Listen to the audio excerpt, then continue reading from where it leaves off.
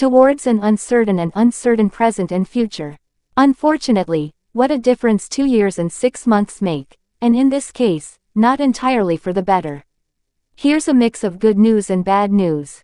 The good news: the Raider, Northrop Grumman's latest pride, finally made its maiden flight on November 10, 2023. As I type these words, the 1-year anniversary of the groundbreaking is just a day away.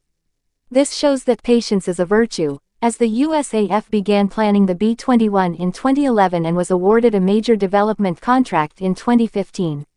The bad news: fast forward to the present, and the budgetary malaise, the old, basic issue of dollars and common sense, has decided to rear its head.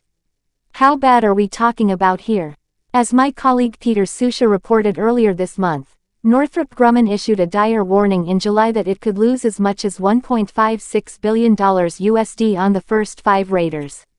That's $312 million per B-21 airframe. By comparison, the aforementioned and troubled NGAD is estimated to cost $300 million per airframe, while the much-maligned Lockheed Martin F-35 Lightning II costs, only, in full sarcasm, $80 million per airframe. The U.S. Air Force describes the B-21 Raider as a long-range, high-endurance, stealth bomber. Northrop Grumman calls it a 6th-generation aircraft, or the latest in several generations of fighter jets dating back to the end of World War II. By comparison, the F-22 Raptor, the F-35 Joint Strike Fighter, and China's J-20 are the only 5th-generation fighters in the world currently in service. The B-21 is the only 6th-generation aircraft in the world.